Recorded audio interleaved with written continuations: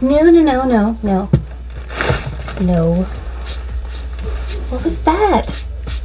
I'm frustrated with it. I don't know. I don't know if I want to keep doing bullet journal stuff. I'm not happy.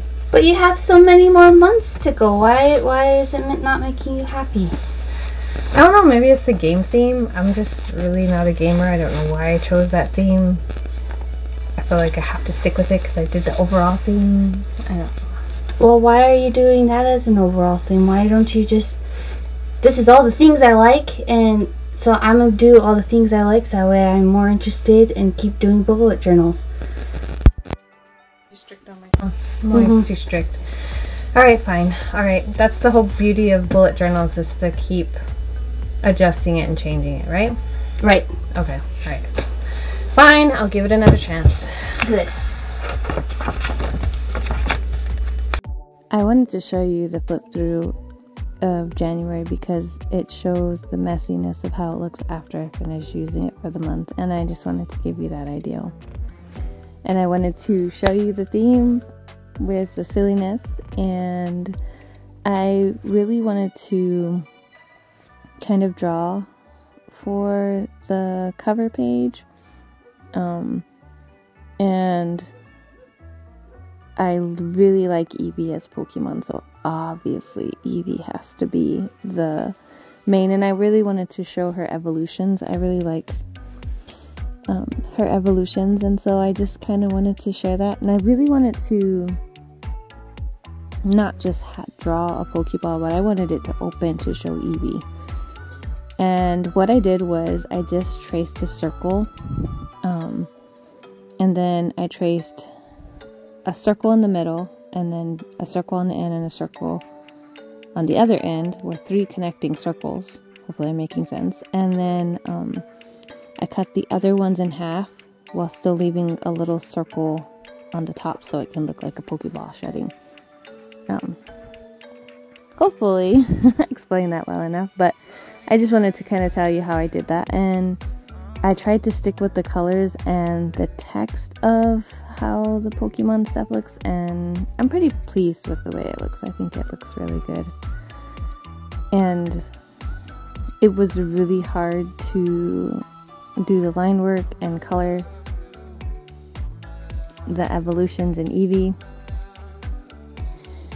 so I called in reinforcements, but I really did think that I wasn't going to continue in this planner just because, you know, I really do like yearly themes, but for some reason I decided games would be a good theme for me, but it really wasn't at all. I should have realized that to begin with, because I'm just not a gamer person at all. I read books. I do play some games on the Switch, but for the most part I read books and work on writing, and just have a hard time sitting still for that kind of stuff, I guess. And but I really wanted to share that with you guys, is that it's okay to not like your planner, and it's okay to change. Very dramatic. But I do like Pokemon, so that's why I just kept that theme on. But I think from here on out for the next month, it's gonna be a lot different, and I'm gonna try and find themes. There's a couple of months I have no idea what I want to do, which is different for me. I normally like having the whole thing planned out so I know what I'm doing, but this year is gonna be completely different. And with the monthly theme, I really wanted to use the blue to like make the months pop, so I didn't even use a black pen to like give me lines. I just penciled it in and then traced them with a blue marker, and I'm really happy with the way the calendar came out. It looks really pretty, and I'm really happy with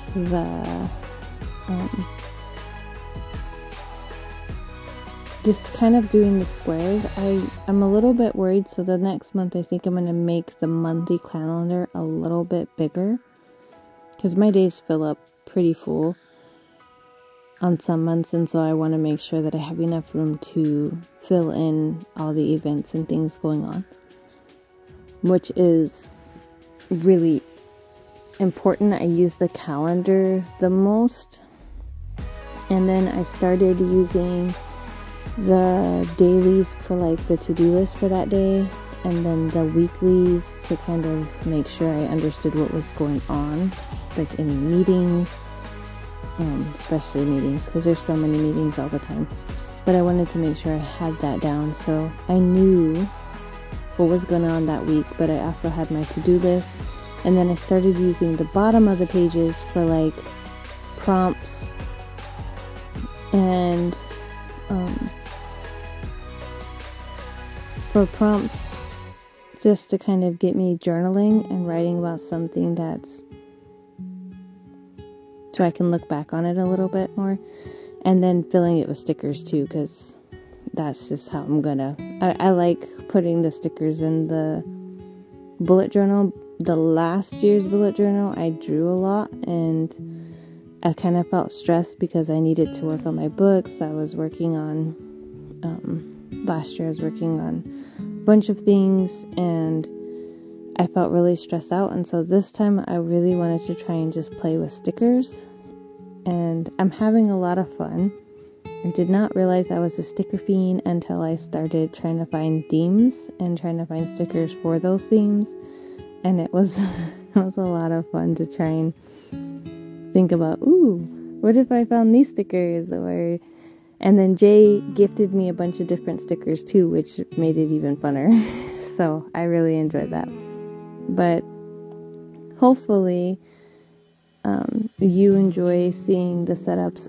I plan on changing the monthlies, I think, more than the weekly setup, but we'll see how that goes. I think that trying to keep up with the weekly and daily together, we'll see if that works better for me. I tried doing fortnights, and I felt a little not pleased with that idea. So when the flip through after I talk to you guys at the end, will be show you kind of what I did for this monthly, weekly, and daily kind of setup. And then I found this really cool washi tape, and I talk about this through the whole video, but I really like that it has the weekly setup stuff with it, and I'm really happy with it. Just makes things easy for me, and I like doing the writing too, so I'll probably continue on with that, but I do like the stickers. And I like adding stickers on the pages and trying to figure out which stickers will fit where. It kind of a little bit of a relaxing type of activity.